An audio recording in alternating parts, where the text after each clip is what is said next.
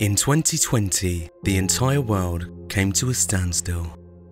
The streets were deserted, our businesses closed. My name's Jonathan and I was a director of a company before this pandemic happened. طبعا هو مبدئيا احنا فكرنا انه الحياة تغيرت للنهاية يعني ما weevu yasooka era ffenna bangi twatya okubanga twali tetwagala kuddayo kukola. I found myself planning to commit suicide. You know, I get very emotional very quickly. I didn't used to. And we all started to realise that the life we once shared will never be the same again. You can make a difference and help rebuild other people's lives now by making a donation to our GoFundMe page linked to this video. Thank you.